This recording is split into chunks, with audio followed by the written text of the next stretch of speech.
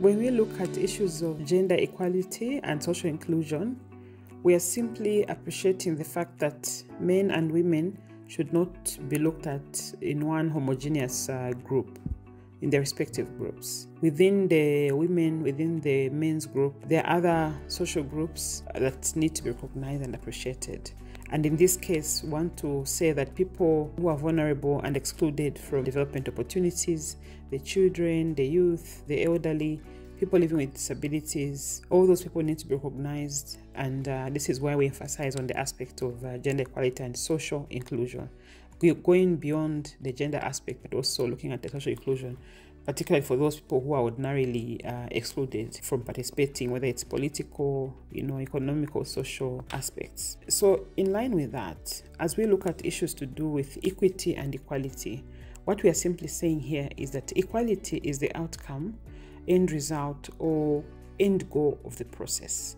So if we are implementing a program or a project, our end goal is to have equality at the end of it all. But equity is the means to get us there. Equity is what helps us to reach equality. So we always have to bear in mind the fact that equity denotes fairness and justice and recognizes that each individual has different circumstances, and therefore for them to reach the ultimate goal or outcome, which is equality, we need to treat them with fairness in mind. While equality simply means we have people who need equal resources, opportunities, and treated equally. So as we talk about gender interventions, we are simply looking at the fact that we need to play the level playing field for everyone. Simply focuses on actions to address these unequal power relations and inequalities, to reduce disparities and ensure equal rights, responsibilities, opportunities, and respect for all individuals.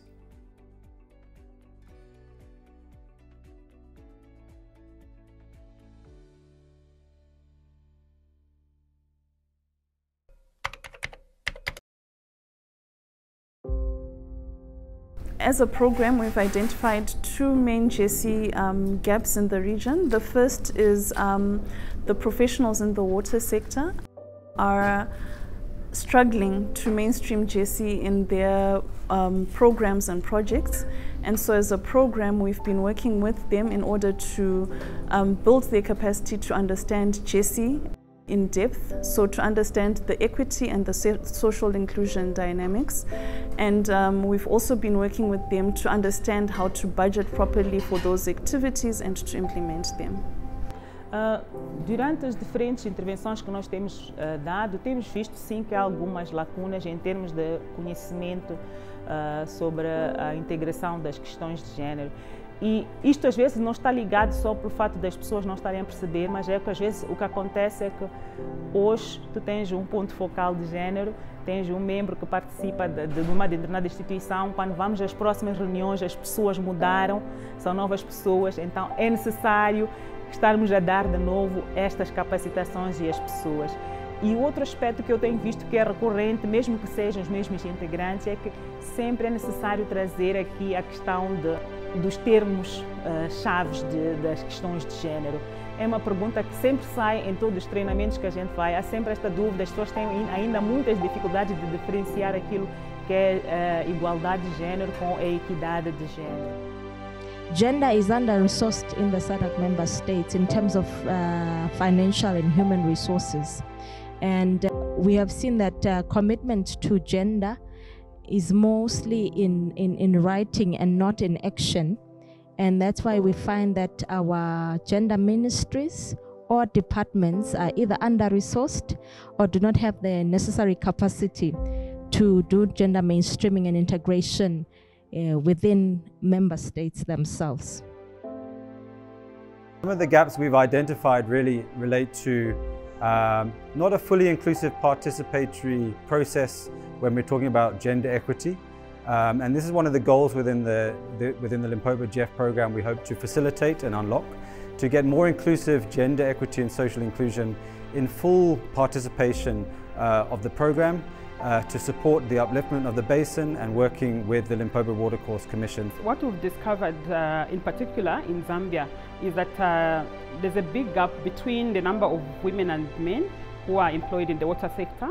I think, as we all may be aware, the water sector has always been biased towards men in terms of the programs in the engineering field. So we find that at a technical level, most of the members that we have or the staff in that sector mostly are men. But I think statistics have shown that the picture is changing. We are now seeing more women coming on board, filling up different positions. The major challenge that we have is to ensure that the LIMCOM GESI strategy and implementation strategy is well disseminated at a local level, that is at national level. Yes, at transboundary level, we are aware that member states are aware of the existence and even the rolling out of the strategy. But the main gap that is there is for them now to take the strategy to the lower levels within the basin, to the catchment level and sub-catchment level.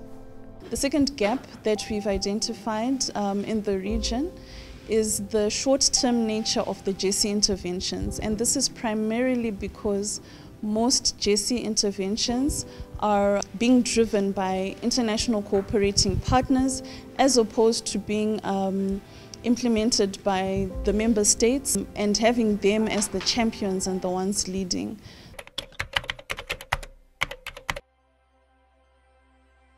My recommendation for improved GESI mainstreaming in the water sector is actually us elevating our interventions from simply mainstreaming GESI to building a more transformative environment. And by transformative, what I mean is GESI mainstreaming is just about the intervention, addressing the different aspects of issues that we face in the water sector. So for instance, access to quality water, ensuring availability of water. But a more transformative approach to GESI or programs or projects that are more transformative will actually lead to us dealing with the norms, the cultures, the structures that inhibit more equitable access to resources. So let's move from project-based work to dealing with structures and processes that actually create inequality in the region. So within the water sector in the SADC region, I think what needs to be done in order to ensure that gender is mainstreamed is to make sure that we build capacity at different levels. The most important thing is for people to appreciate what gender equality and social inclusion is. We may have all the money, we may have all the human resource. If we don't change people's mindsets, there's really nothing that we can do. So the first thing is to build capacity, change people's mindsets, let them appreciate what gender equality and social inclusion is, and then from there we now start conducting gender analysis, gender assessments. We develop our gender action plans for us to put up all the activities, indicators, which will later now be able to monitor and evaluate and see how progress is being made. Ideally, we would want to have the different RBOs, the different organizations who are working in this space to have GESI mainstreaming strategies or policies or guiding frameworks.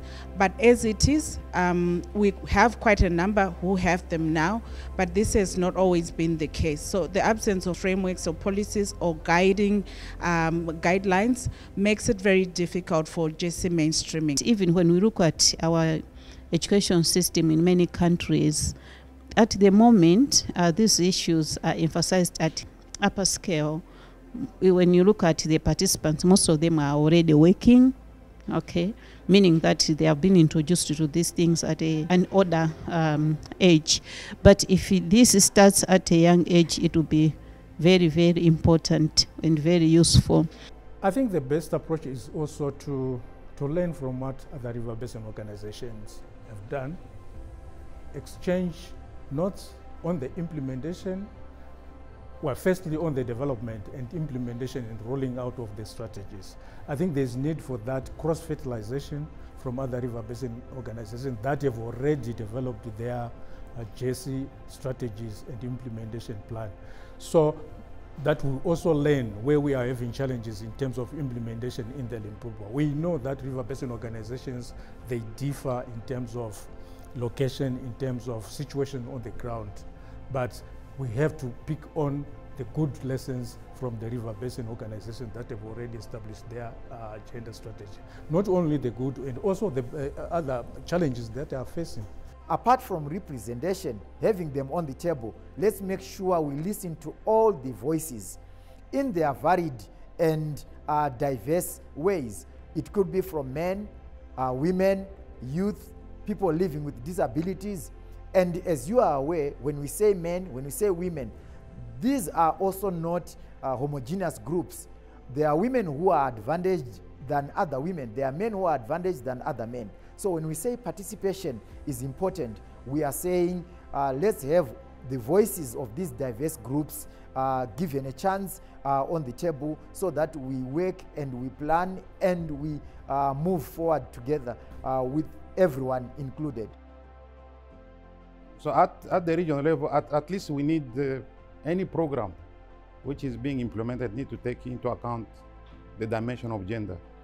Really also to look at what has been achieved at the region, at the national level, and what are the gaps. Those gaps can help to strengthen, can be embedded into a regional program in order to facilitate what the gender. SADC continue to mobilize resources in terms of our best to strengthen those areas where there are gaps in the gender. We have done, but we are still pursuing the agenda in terms of gender program.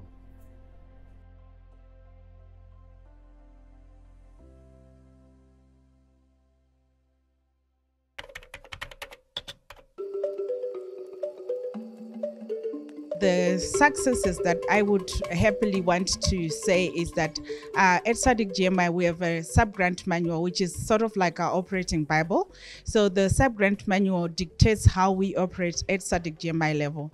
And in that manual, we're able to make it mandatory for all projects and member states who we sub-grant and give projects to ensure that whatever project proposal that they submit to us has a mandatory GESI mainstreaming component. And so far we have 11 projects that we have commissioned for this phase 2.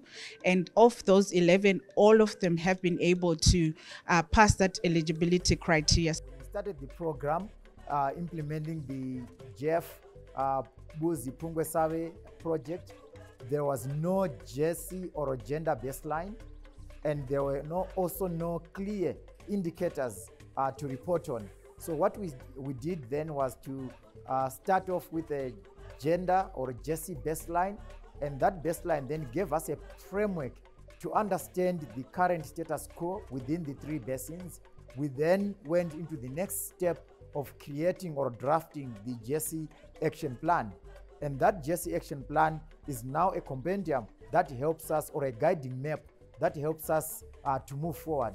How and why?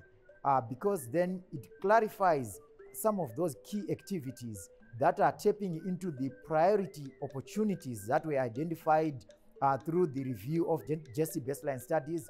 And from those key actions, we then are able to prioritize them and also quantify them, and bring some time horizon and accountabilities to say who will do what, when, and what will it cost us. We've also implemented a regional project with other countries in Botswana and Malawi, and other regional organizations, SACRI and CADESA, where we are trying to demonstrate the water, energy, and food nexus. We demonstrate how gender transformation can also be done at that project level. So in trying to do that, we've seen that both women and men are actively involved in those community projects. To advance GESI mainstreaming or GESI transformation in our region, we actually need to collaborate better. So we shouldn't work in silos and say, I only work on a USAID program or I only work on a UKAID program. We should actually be working together in order to just advance the different work that we have in the footprint.